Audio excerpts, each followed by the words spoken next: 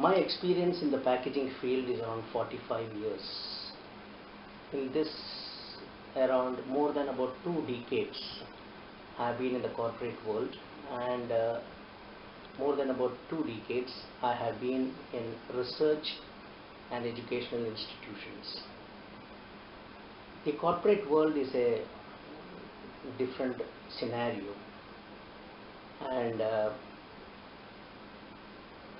after this experience with the corporate world, it itself is a university.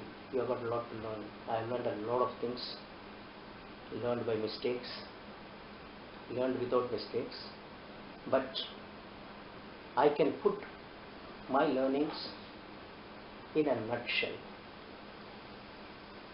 It is if you have a commitment, if you have a honesty, and if you have perseverance, you will succeed in any venture you will undertake.